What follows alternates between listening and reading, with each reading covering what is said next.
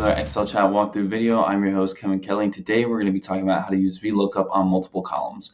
Without further ado, let's get right into it. So I have a list of movies here, showtimes, and their prices. And basically what I'm going to show you here is, for example, in the first instance, we want to do, okay, we want to figure out how much the ticket price is for the Jurassic World movie 3D at 2000, so at 8 p.m. So how much does that ticket cost? Well, if we use VLOOKUP in the traditional sense, we would just type in VLOOKUP, our lookup value, which is Jurassic World, comma, our table array, which would be B2 to D6. And then we're looking in the third column for the ticket price. And then we would put false for an exact match. Now we hit enter.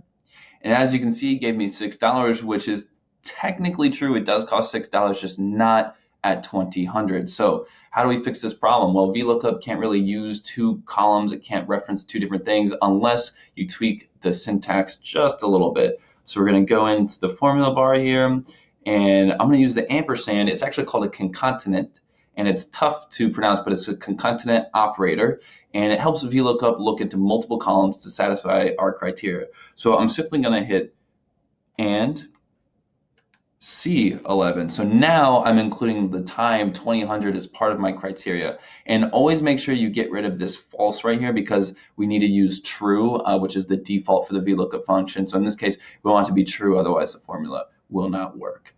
True just means that we're looking for an approximate match versus false, which is an exact match. Let me just make sure that's right. Yep, false is exact match and true is an approximate match. So anyway, we hit enter here.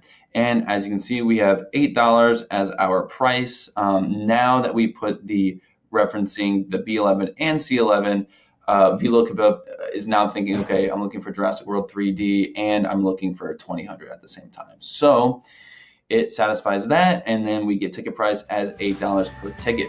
Still have questions? Click to get help from a live Excel expert at Excel Chat.